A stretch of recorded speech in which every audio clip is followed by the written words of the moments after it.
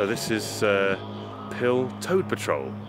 My name's Rob, and I'll come out most nights, especially when it's warm and moist like it is tonight, and pick out the toads that end up coming across this cycle path here.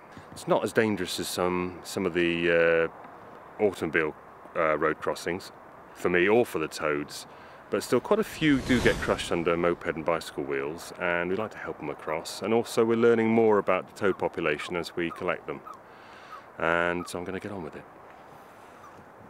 Every year, thousands of adult toads emerge from overwintering, and in spring, on mild, damp evenings, start to make their way to their ancestral breeding grounds, travelling along the same routes each year. The primary threats to our warty friends include the loss of spawning habitat and disruption of migration routes. But Rob and his band of volunteers patrol various hazardous routes in the village, collecting toads, frogs and newts to give them safe passage to the breeding pond down by the estuary.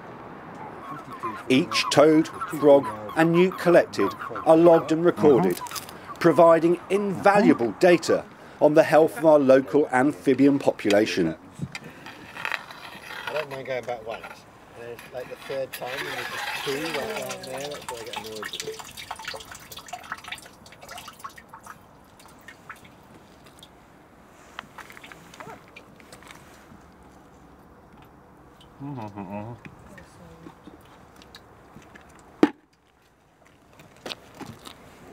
It's going to be in excess of 150 for us tonight, and then we had the early group went through, they were 150, so that's 300. That's a record! 300 toads in a night. Okay, so we've done all the pots now. Let's take all these newts and toads back up to the far end. It's 10:30 now, Miles. Do you think there'll be any more tonight? I think it's quietening down, isn't it? I think so.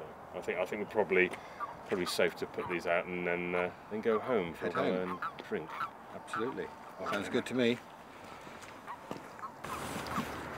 There's a nice pair. Male sitting on the back, and he's got his little black thumbs tucked under there.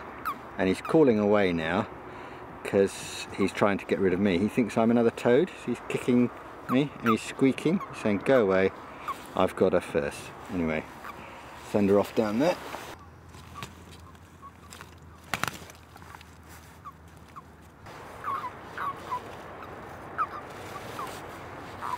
It's just this tricky big one.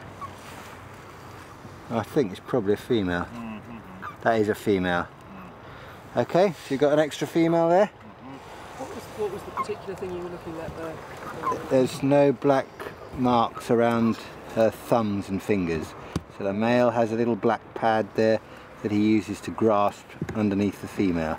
Okay. So she hasn't got those, and despite when I hold her, she's blowing, but she's not croaking.